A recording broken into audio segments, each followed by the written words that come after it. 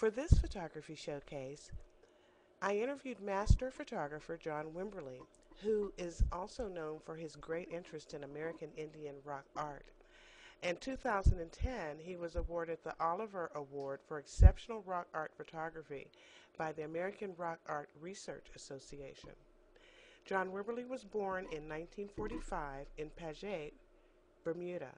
His family packed up and moved to San Francisco in 1948, which is where he stayed until 2003, of which he now resides in Southern Oregon. This particular photograph I find to be the most interesting, simply because when I first looked at it, the first thing came to mind was a baseball mitt and glove. And if you look at this, it sort of gives you the impression of fingers. And then this ball of light here is what I saw to be the glove. Over here was the thumb. Too many fingers, I'm sure, I see there. But the irony of it is that we will all look at this photograph and see something totally different. And that is what is so wonderful about an artist who has the ability to do that, to bring us into their world. John got started in photography in 1966.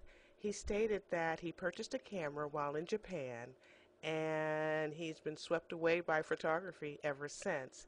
He also stated and made it perfectly clear that he is completely self-taught. He has had no additional training, has not studied under anyone. He taught himself how to become the wonderful photographer that he is.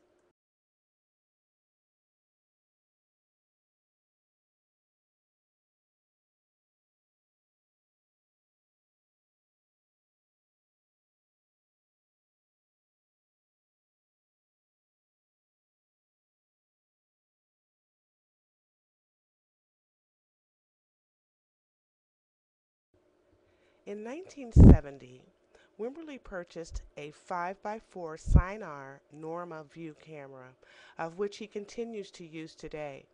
He stated that he does have 6 lenses that he interchanges, but none of which are favored more than the other. I also inquired about the processes that he has used during the years, and he responded, and I quote, "Gelatin silver has been the only process I have ever used, except for some digital color," end quote. John Wimberley's photographs have been in over 70 exhibitions and are represented by over 500 public and private collections in museums all over the world. His latest project is called Elegy for an Angel, a posthumous love letter to honor his late wife, and it is currently being shown at New Space Gallery in Portland, Oregon during the month of May. In looking at this image, there is certainly something magical about it, and it does draw you in. The lighting is so serene, and it really makes you wonder what's on the other side. I love this photograph.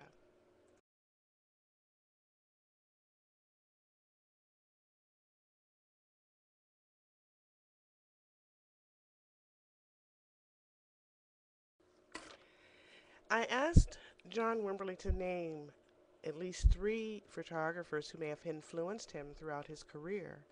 And the first name that came up was Jerry Uelsmann, followed by Edward Weston and Alfred Stieglitz. And of course, I asked him why he made these choices.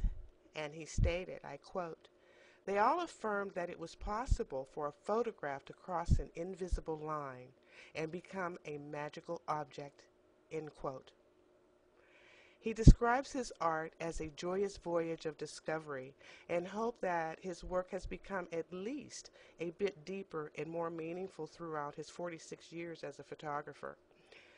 His travels have taken him to north and south parts of Australia, New Zealand, and Ireland to capture some of the most beautiful and natural landscape.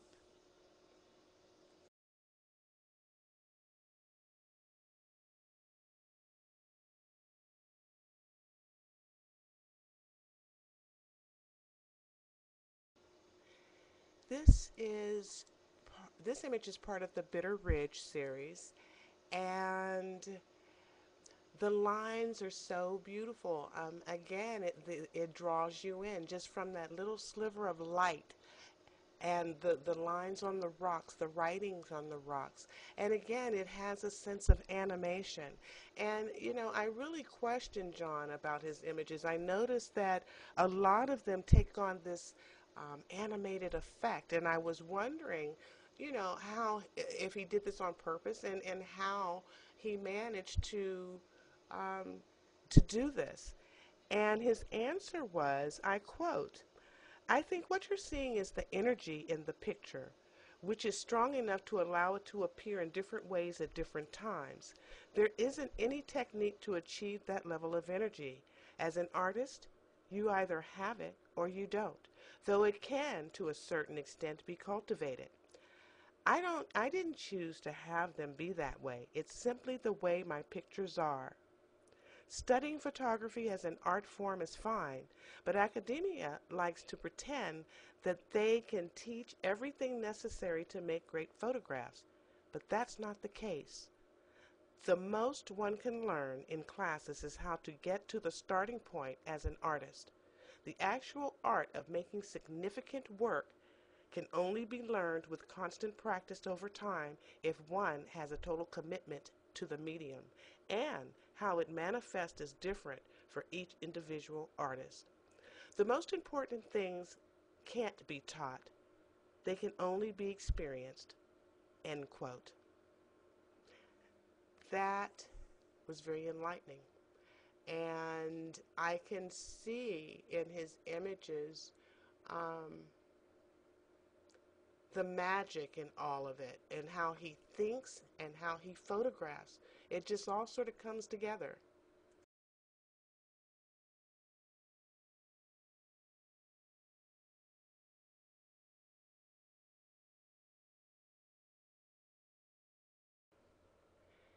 Here again, we have an image by John Wimberley called The Ascending Angel, and the lighting from the water is just tremendous.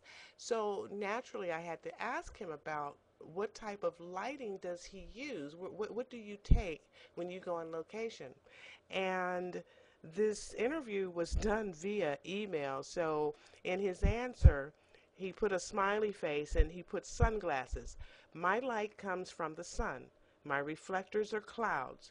I work outdoors in natural light. And to be able to get this type of effect from utilizing natural light and to be in the right position at the right time and to catch those reflectors is just amazing. This again just represents why um, he is noted for being masterful at this, at photography. Also, with the fact that he is the only photographer to have a two-man exhibition with Ansel Adams. Again, I may have mentioned that before, but that just says so much, and he's so very humble about that.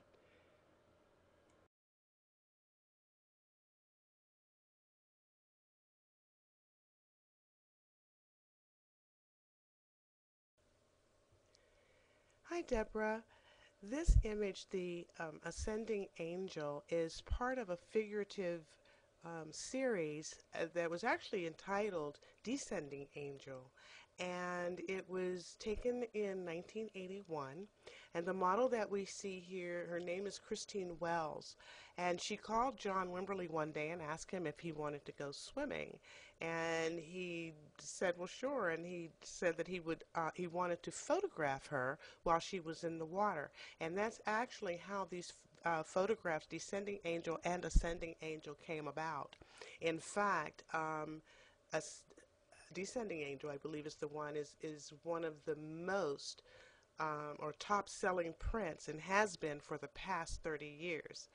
Um, with Ascending Angel, you can see that John had to be underwater taking this picture of her heading towards the top.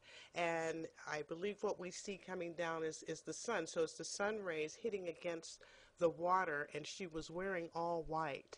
So the effect, I agree with you, this image is absolutely breathtaking. And again, it just shows how Wimberley has a way of drawing you in with his pictures. And this particular image, I agree with you, it does have a way of embedding itself in your head. Once you see it, it does sort of make you wonder.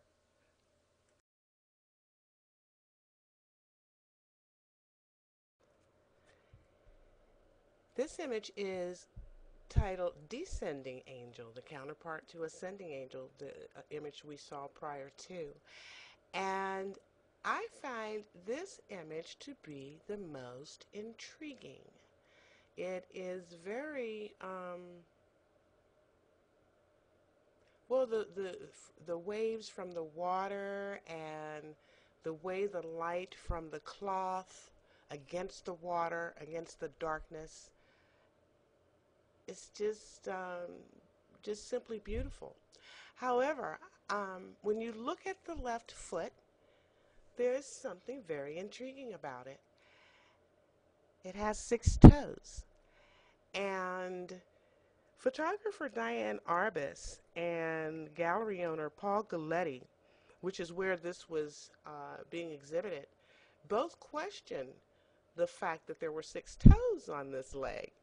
And when they asked John about it, I believe he stated that the model has 5 toes, and he has no idea how that 6th toe got there. He can't explain it. So it is for that reason that I find this photograph to be at least one of the most intriguing photographs. I did ask John about the exhibition that alongside Ansel Adams, and he stated that he believes the first one was during 1985, and then the second one took place 2 years later.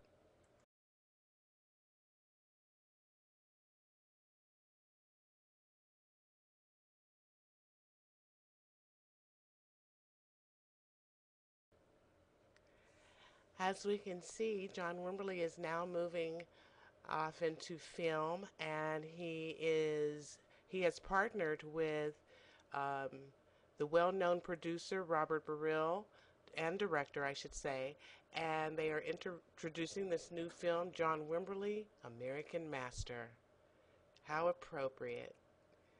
Um, the last question, or one of the last questions that I asked Mr. Wimberley was, what is the one thing you would want people to know about John Wimberley, the artist? His answer, he photographed from his heart.